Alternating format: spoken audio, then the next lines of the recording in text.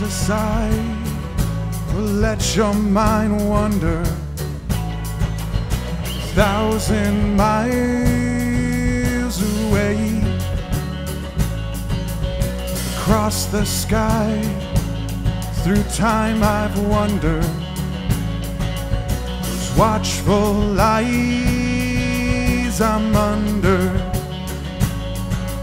'Cause I'll let the mountains bleed with your sin, sing for salvation, pray for rain, and you've left an open view of your soul, lay bearing witness, bound to the wall.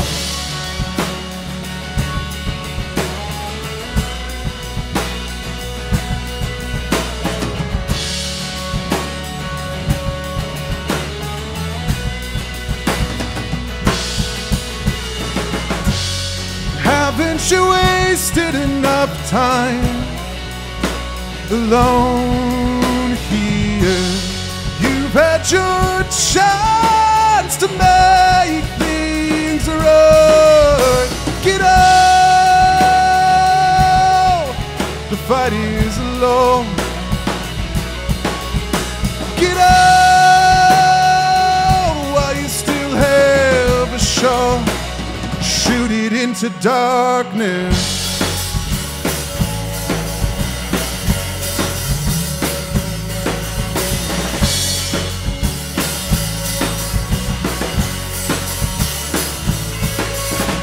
Put it down now.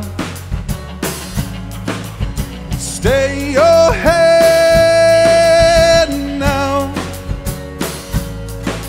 'Cause out there the winter chases the spring, frost over blooming flowers, and with you left an open view of your soul, lay there in witness, bound to the wall.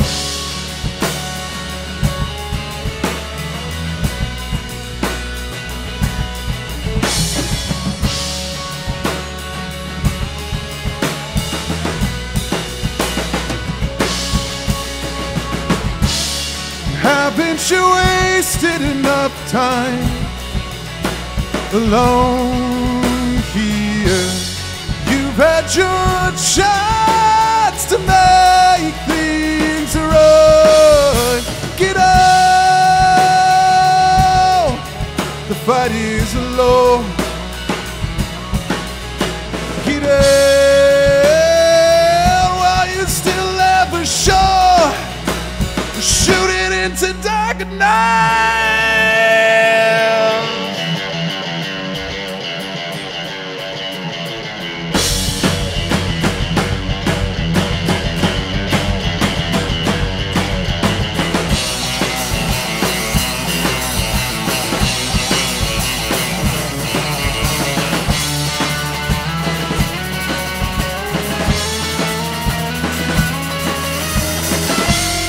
Haven't you wasted enough time alone here?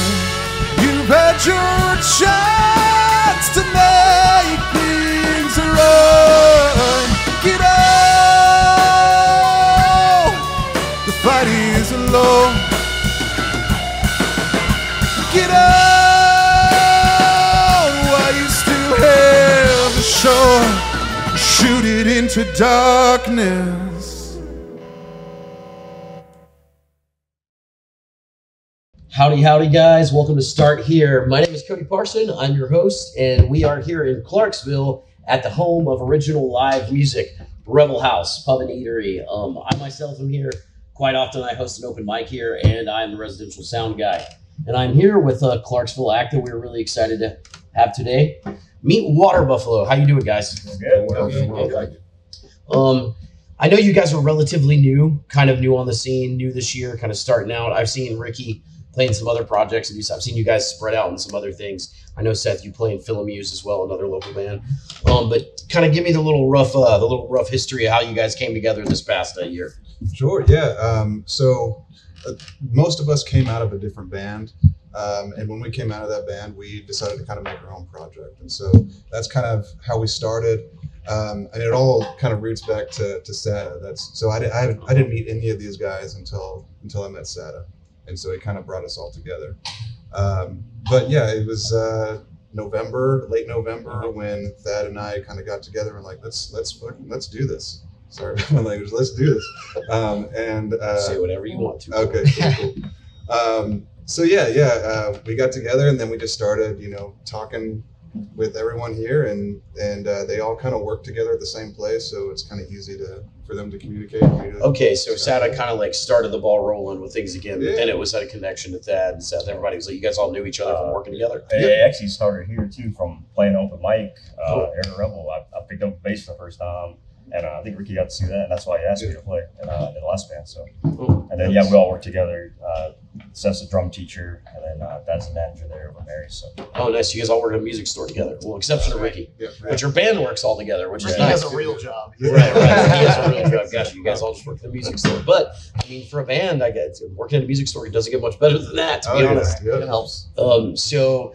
Ricky, you're singing and playing acoustic guitar. You're kind of figureheading things as far as songwriting and stuff going. Right. Yeah. Okay, so are you singing? Did you start all new songs when you started the new band, or did you pull some of your own originals in and kind of start building on that? So we definitely pulled some originals from just originals that I had. Yeah. And then we started writing as well. So we really started focusing on just like bringing new stuff. And so the way it works, which I think is awesome now, it's really beautiful the way it works, is that I'll come up with just an idea, and I know that's going to change. And when I present it to these guys, they roll with it. And lately, like we've just been like, we'll jam something. Just a little riff or something like that and bring it to practice, and then we just build on it from there, and we make like a structure, and then words start coming after that. Nice. So you kind of adapting. You bring the bare bones, and the band kind of forms what the songs are, and then what they become. Yeah, absolutely. That's my technique as well as a front man. Is the song's really made what it is by the band after they've already like chewed it up and spit it out, whatever it's brought in. Yeah. It's kind of like a cake and ingredients. You might be bringing like the flour, but you have eggs and everything else, Yeah.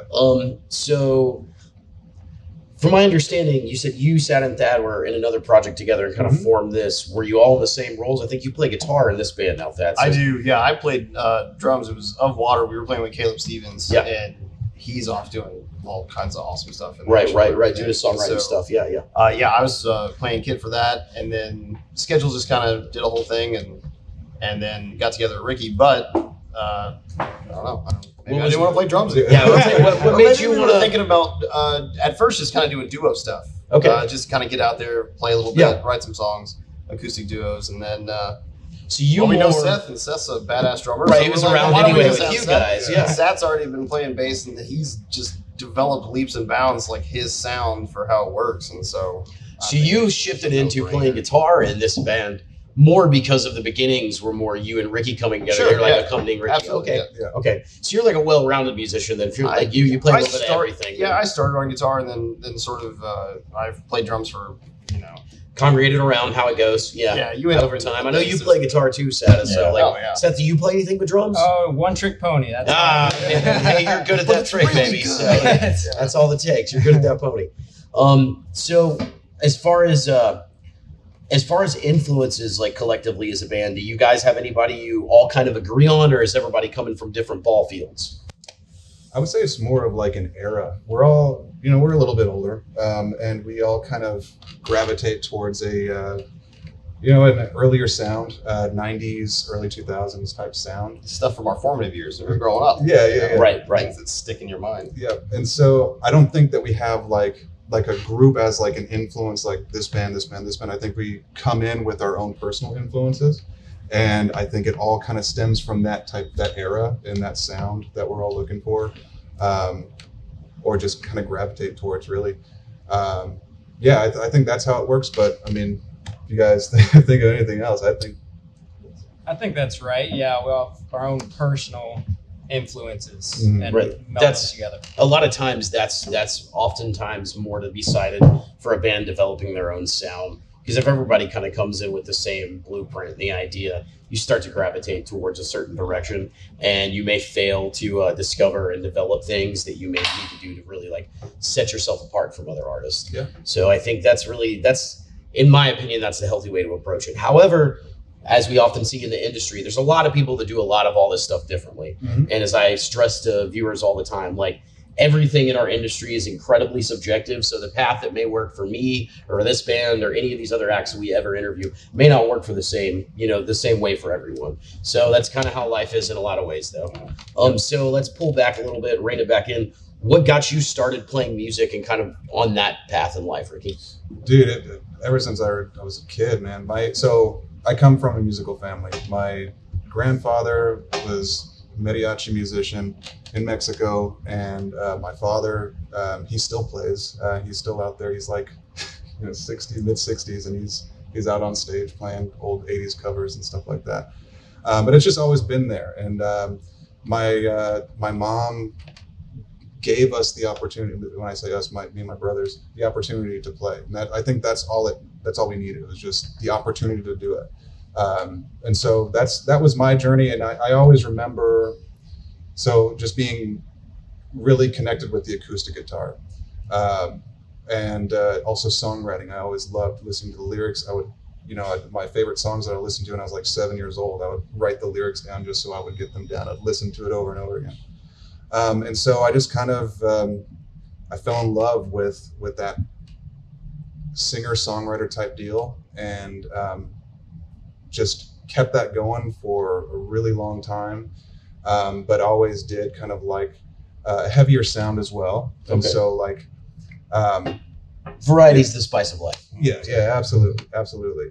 And so I kind of made my own style with the acoustic, but yeah, really just from family and. So it's like a natural thing from your host, kind of from the people you come from. Yeah, okay, absolutely. I got you. Absolutely. Is Waterbuffalo your first full band that's yours?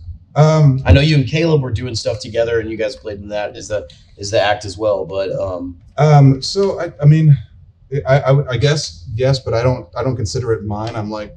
Right. For sure. Absolutely. Collectively. Yeah, that's the first, before I guess before your relationship with Caleb and you guys got into Of Water. Was Of Water the first full act you'd ever played in?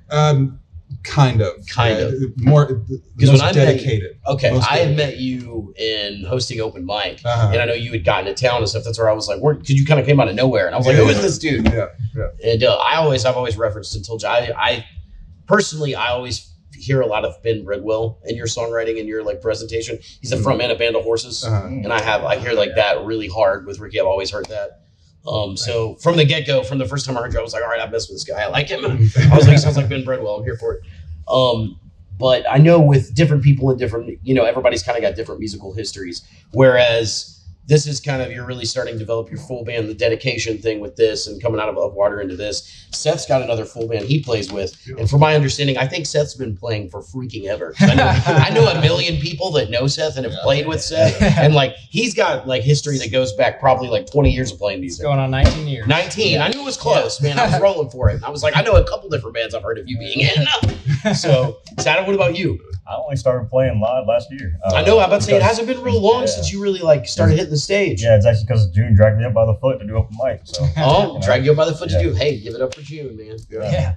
Dad, what about you? You're the manager of the music store, and you're pretty well rounded. So I'm assuming you've probably been in for a while too. Yeah, I kind of did the sideman thing or the hired gun kind of thing for a long time. When in college, I was in a super cool emo band that went absolutely nowhere. That era, and then, And then, of course, I come back here and we need a drummer, and I just play with some friends, and we do all the bar gigs, and then I end up.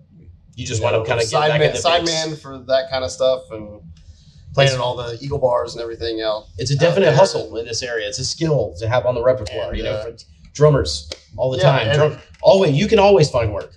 Oh yeah, always. Drumming and bass, drum and bass, because there's like 8 people. Exactly. That's it. And so like to be well-rounded, and like especially in our region, we don't always focus on originals. Which we're in this series, we're focusing on people that are pushing their own original stuff. Which that's totally new for me, because I hadn't done anything original since college. It was all cover bands. So since like it had been more from the skill side, so this is more of the artistry side for you. It's kind of cool to approach it differently this time around. So as I mentioned, Seth, you have a long kind of prestigious history of playing in bands and a lot of stuff. Like I said, I know a bunch of people you've played with personally too. Let's explain for the rest of the guys, because this is like everybody else's kind of main project here, and you're in a couple things. You have Philomuse. I don't know what else you're doing too, because you probably have something else on top of that.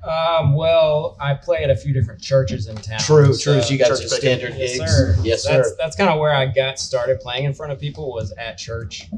So through the years, I've just played at different churches. But Philomuse was the first. Well, I don't want to say first, but I guess recent over the past 2 or 3 years indie band that I really kind of got committed back to. in. Yeah. And that's what, and I brought it up to somebody too when they told me that you were playing drums for this. I was like, bro, completely different ball fields. Good on Seth, man. Two completely different bands. Yes. I was like, completely different. I love that. It's a totally different approach, and I mean, kudos to Ricky and just all these guys. I mean, that's where I get a lot of my ideas. Is I'll hear what they're doing, and then I act accordingly. So you kind of play off everybody a lot in that chemistry too. That's excellent. So what do you guys? I know you mentioned to me, Ricky, that you guys have recording on the agenda right now. So August, you said? August, early August, and we're going to start. We're going to the Bomb Shelter Studio in Nashville. Nice. So we're going to be putting something out. Bomb Shelter's tape too, isn't it? Yep. Nice. Yeah. So you cutting it live? That's the goal. That's the plan. That's what they're gonna ask you. Yeah. Let's do it. That's the push, baby. Yeah. Hey, you play anything like you did today, you'll be fine. I think we can get some good tracks going, and then. Do you kind of have a plan for release? Anything you want to do an EP? You gonna do singles? You're just ready to get in the studio, get some stuff cut, and then hit it and kind of figure it all out? I think that's probably what we're going with right now. Get some good product and then figure out what to do with it. Yeah, absolutely. But I do think that we are going to thrive in a studio environment, and we all have like ideas of what we want to put to the songs. And we're writing those things down, and we're, excited of all the things that we can actually do with the recording, which is, I really like that. I think that's going to be great. Right. It's Tom Petty said it. That's a whole other separate member of the band, if you don't want to acknowledge it or not. It's recording is its own entity and its own caliber of the entire puzzle. Mm-hmm. I guess you guys got recording coming up. Do you have a lot of shows on the books right now? Not really. We're focusing on recording. So basically, on the brand, July, we are really getting tight, so we can get our money's worth. Absolutely. The faster you can get out there and cut it, the better, baby. I think there's some thirsty goat in August. August 23rd is our thirsty goat, and then October was October 7th over at Rookies, I think. Yeah. Okay, so you guys getting out a bit. All right. Yeah. Well, heck yeah. I guess I look forward to seeing some singles and seeing some stuff start showing up, and you guys starting to appear a bit more regionally. Is there anything else y'all want to touch on today? Anything you want to tell us about Waterbuffalo or what you got in mind, what you got planned? Just stay tuned. Check us out on Instagram. Be our friends on the internet. Waterbuffalo_music is where you can find us. And